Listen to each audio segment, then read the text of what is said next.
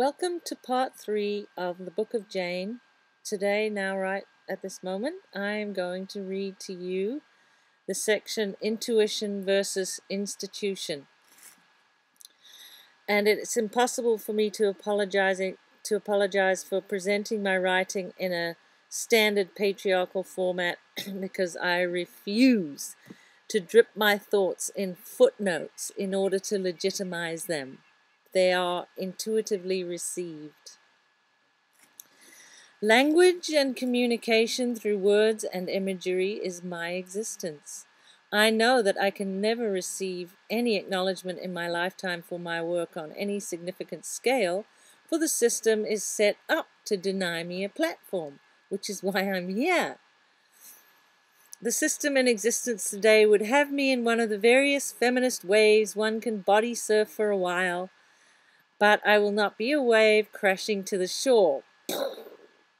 I am a body of water that quenches the thirst of collective women globally, who understand the overarching picture of supreme male rule and its destruction to our planet. So quickly would the average person jump to the conclusion that to be anti-male rule is to be anti-male. It's not the case at all. Patriarchy is hurting as many men as it does women and children. The source of all our grief can be found in the power-driven governing bodies worldwide as they put the world up for sale and destroy the rest with war and pollution. I posit that if there were gender balance, first and foremost in global governance, then there would be balance in total. So this book is not about hating men or overrating women. It is about balance and harmony on earth. Read it that way, please, when you get it. If you do get it, it is available online on my website, evershed.com. It's not about liberal or right-wing. It's not about Christian or atheist or any other duality. It is about learning to enjoy the fruits of the earth with reverence and love. This book does not seek to overrule the importance of equal cultural representation compared to gender balance. It seeks to incorporate them as a matter of course. As I am immersed in alternative news and news, mostly it's focused on the details of global male escapades causing mayhem all over the world.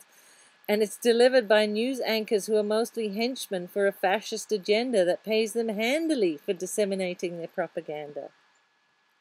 What is the use of knowing all these details of global male antics on a minute-by-minute breaking news blogosphere basis if it does nothing to change anything? The women's seat at the table of global consequence still sits empty. It has been proven that just 33% female representation on any governing body sways the budget toward humanitarian aspects of rule, such as health and education. Women also tend to take the budget pie out of the oven before corrupt politicians burn it up by allotting over half the entire budget toward the military, thereby drenching our hands in the blood of unending wars.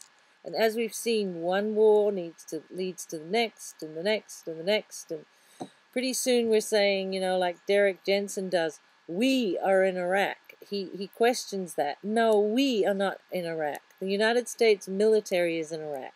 And we didn't really have anything at all to do with being in Iraq. We had no say. Looks like these glasses are broken. Oh well. Just going to carry on with my crooked glasses. A new standard is waiting in the wings, as all news is caught in a catch-22 story of problems with no solutions. We want to be informed, yes. We need to know what is going on in our world. But it is almost exclusively about what men are doing and saying and having gorgeous women deliver their stories on TV as if they represented the concurrence of all women, which seems to be most subliminally effective. The jig is up, and we need men with those voices to align with the empowerment of women, to address this issue as an introduction to every global crisis story, every local rape, every drive-by shooting. The day of the authoritarian male needs to end before they actually take over space too, the consequences of which are devastating to all species.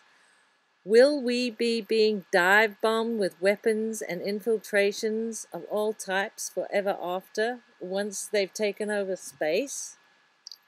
We are already dealing with major natural disasters as a consequence of global economy, almost exclusively shaped by the men who run it.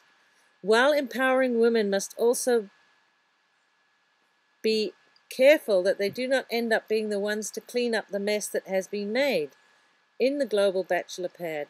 You know, patriarchy needs to take responsibility for all the mess that it has made.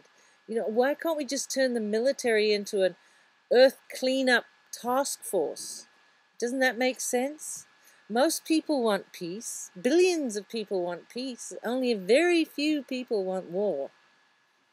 And most people are good-hearted humans. And if anything, it's the money system that makes them do what they do that's irreverent or illegal or corrupt. If we didn't have a money system, we had an alternative to a monetary system, just think how we would live our lives so much more creatively. So I would like to see parity replace patriarchy. We need the balance of men and women across all cultures working together to solve the problems. And gender inequity with a bias favoring males is systematic throughout the world. From health issues, education standards, pay, women get the short end of the stick. And the saying, rule of thumb, comes from the diameter of the size of the stick that a man was allowed to beat his wife with. If women were indeed seated at the table of global consequence, I can assure you that the trafficking of women, which has reached epidemic proportions, would soon be outlawed. The world has too many child soldiers. Half of them are female.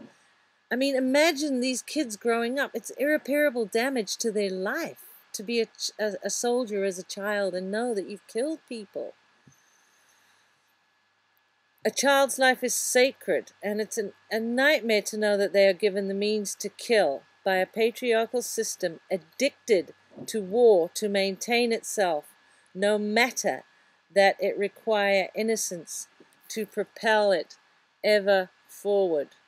So there's a picture of Earth rebirth, a woman rebirthing the world. Maybe I'll just show you one or two other pictures. This is called glorification of the organic.